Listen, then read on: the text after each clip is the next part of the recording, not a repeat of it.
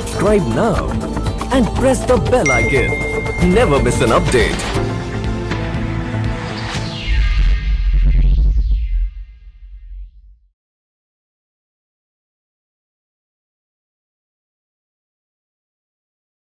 Greetings, everybody. It's good to be here in Delhi and with all of you. I'm grateful to Dr. Taylor and WFTC for inviting me. I know I'm among friends since way back in 1985. A therapeutic community called Second Genesis saved my life and set me on a journey of 37 years of recovery. Yay! Power of the group, that's what does it. I'm here to speak today about a topic that I believe will be of interest to you and those you serve, and that is toxic adulterants in the supplies of heroin, cocaine, and methamphetamine, and other drugs. What substances are we discovering added to drug supplies, and why does it matter? As you know, the contents of drugs have changed worldwide since 2010. I'm assuming you all are familiar with fentanyl that can be lethal, but there are also new synthetic compounds such as cannabinoids and cathinones that can also be lethal.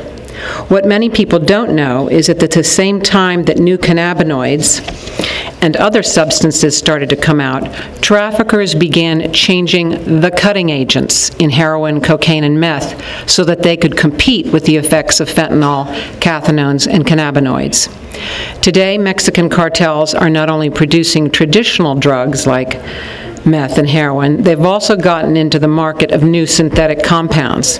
But before I get into the slides, I want to give you some backstory on how the topic of toxic adulterants came to the attention of the U.S. State Department and the Colombo Plan, an international organization based in Sri Lanka, who I am representing today. And some of this backstory actually involves WFTC. In 2010, the U.S. State Department and Colombo Plan started looking into the changing phenomena of contents of the world drug supply. And this inquiry was precipitated after the State Department went to Brazil to figure out why our clients were getting inexplicably sick with a range of diseases and organ problems, including kidney failure. It was determined that these health problems in Brazil were being manifested primarily by cocaine users. So the Brazilian police reanalyzed 2,000 drug samples that had been seized and found that cocaine cutting agents had changed.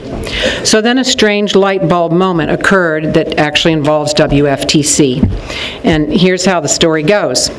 In early 1996, at the WFTC conference in St. Petersburg, Russia, Alan Bray of Shar House in Detroit told the State Department about lots of health problems he was experiencing from his previous heroin use and wondered if perhaps they were being caused from the cutting agents that were rarely identified during that time period when he was using drugs. Other TC leaders, such as Jerry Stevens of Shar House, Jimi Hendrix, and Eddie Flowers of Second Genesis, also reported similar health problem experiences to the State Department.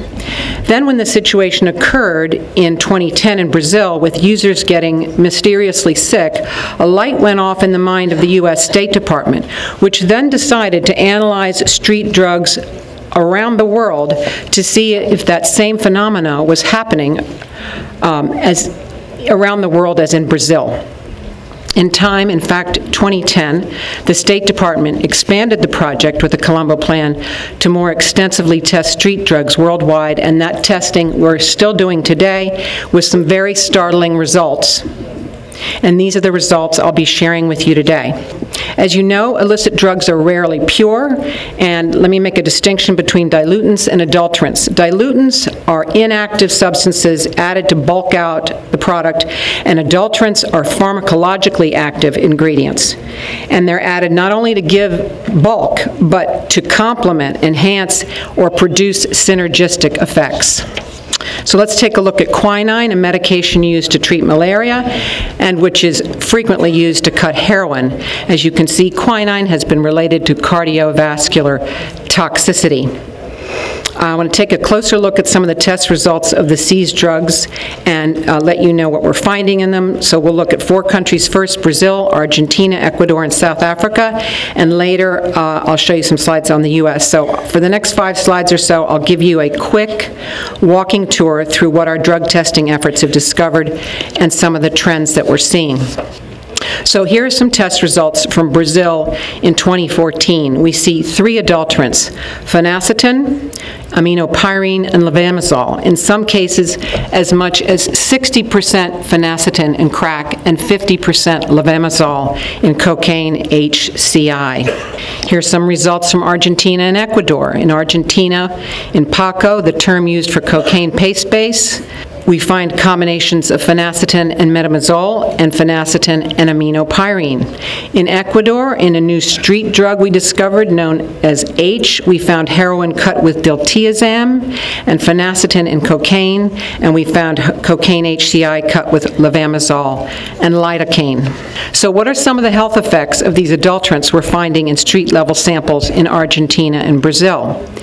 As you can see from the legend, the adulterants, which are highlighted in yellow, metamizole, aminopyrine, and levamisole, these deplete white blood cells, and those highlighted in orange, phenacetin, deplete red blood cells and produce kidney damage.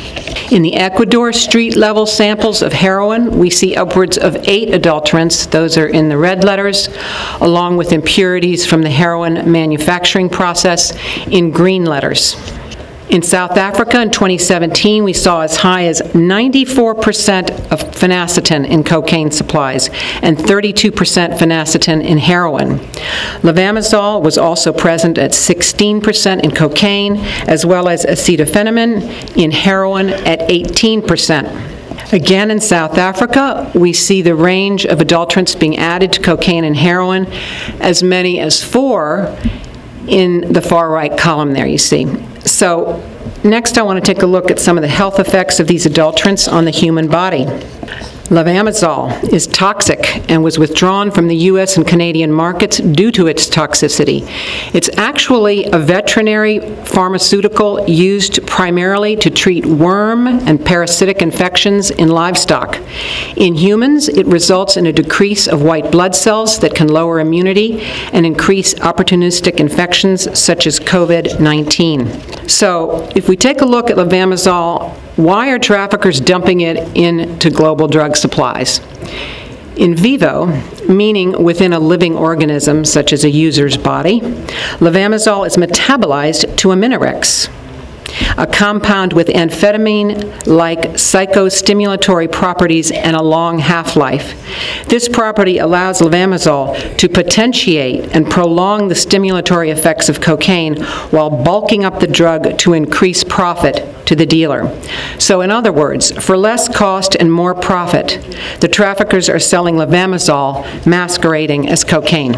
To give you a sense of how toxic levamisole is to the human body, a great deal of literature has documented the clear link between levamisole, adulterated cocaine, and a range of health problems, including broad cognitive and neuroanatomical impairments due to the thinning of the brain's prefrontal cortex.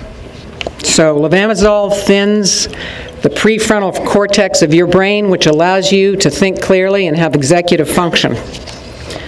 So maybe your clients are being affected. Let's take a look at the adulterant phenacetin that is found so widely in illicit drug supplies around the world. It produces a condition in which red blood cells are prematurely destroyed, affecting the transfer of oxygen in the body. Chronic use of phenacetin is associated with severe kidney damage, as well as a risk of death due to renal diseases, cancers, and cardiovascular diseases. Here you can see the way in which drug users versus non-drug users are so much more vulnerable to the effects of phenacetin. In the 1960s, aspirin containing phenacetin caused health problems, but it took years and years for these problems to appear in people, and then phenacetin was banned and removed from the market. In the case of a crack user who might be smoking cocaine containing phenacetin, for example, 15 times a day, 7 days a week for 6 months straight, very severe health problems are appearing in such users, not after years, but after mere months. Aminopyrine is a banned analgesic and anti-inflammatory that is a major adulterant found in drug supplies. It causes a dramatic decrease in white blood cells and suppresses the body's ability to fight off even the most minor of infections.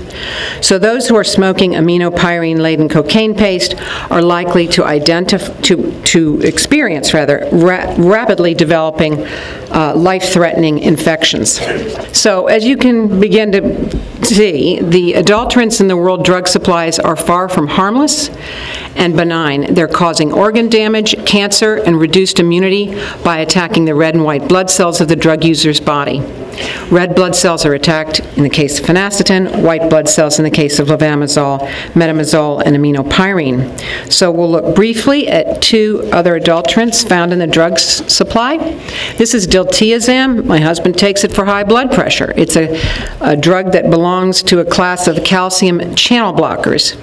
And as I said, lots of people take it for blood pressure. But when it's combined with heroin, which is what dealers are doing, it has a double depressant effect. As an adulterant, it can cause adverse cardiovascular reactions, including angina, bradycardia, hypotension, arrhythmia, and when it's combined with cocaine, it potentiates cocaine toxicity and toxic cardiac effects.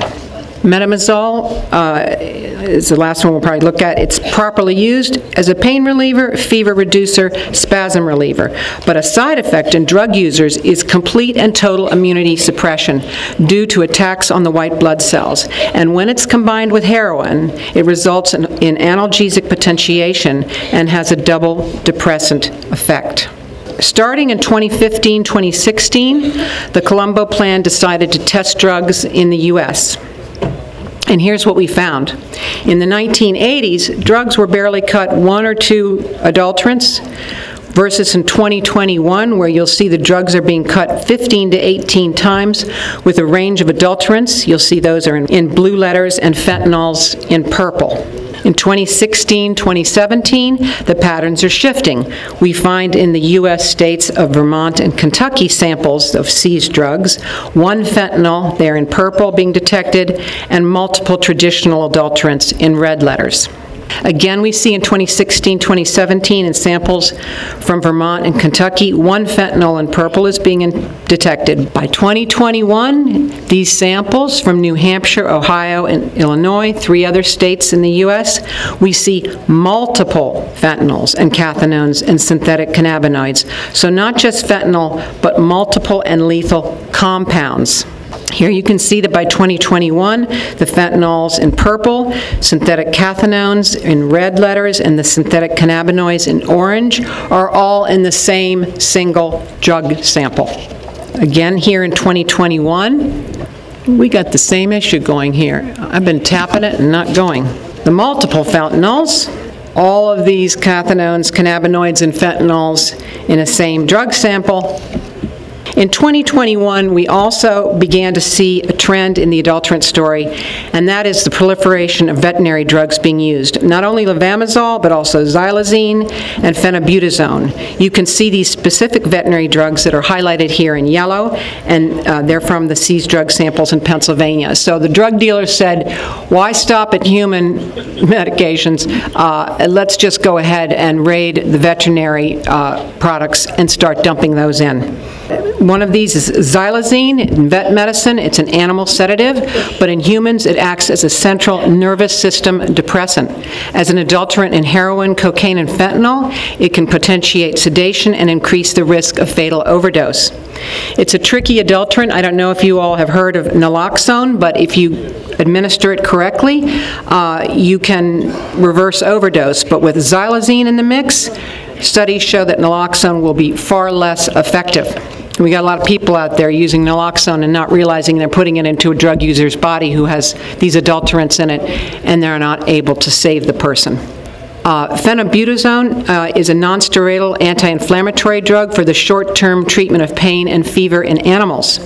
But in humans, it can induce blood disorders like aplastic anemia, which causes the bone marrow to stop producing red and white blood cells and platelets. Finally, in our Chicago street-level samples, you can see the multiple adulterants that are highlighted in yellow. These deplete the white blood cells and, of course, are the body's virus-fighting cells, which was especially serious during COVID because of the reduced immunity. Okay, so here we are at the last slide, and please understand that what you're looking at here are not the contents of street-level drug samples. You're looking at what was identified in the bloodstreams of users when they overdosed. These are 2 overdose cases in the emergency room at a hospital in Grand Rapids, Michigan, and in their bloodstreams were the following: multiple fentanyls in purple, a new synthetic opioid, isotonitazine, which is in red letters, veterinary products, xylazine and levamisole, those are in brown letters, and all of these, in addition to the traditional drugs of meth, heroin, cocaine, were all in one user's bloodstream. So, in closing, the key point here, and what I'd like you to take away from this presentation, is that the makeup of what is in the bloodstreams of users who are overdosing and what is being detected on the street drug samples, which are so laden with toxic adulterants, are mirroring one another. So, what's driving the epidemic of overdose is far more complex than we previously thought. It's far more complex than simply the presence of fentanyl. The role of these toxic adulterants, which are being added by profit-seeking drug traffickers in increasingly larger amounts and combinations, should not be underestimated and ignored. Thank you all so much for hanging in with me.